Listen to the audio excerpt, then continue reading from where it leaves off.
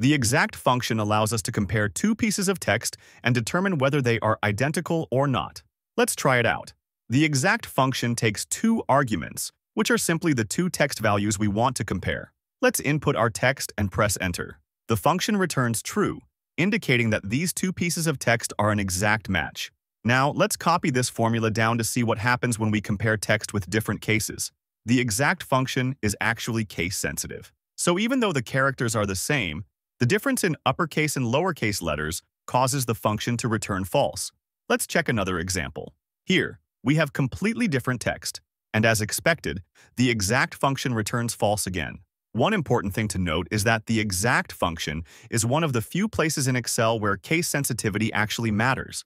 If we compare two pieces of text using just an equal sign, Excel considers them the same, even if the case is different, and returns true. This shows that Excel is normally case-insensitive when comparing text.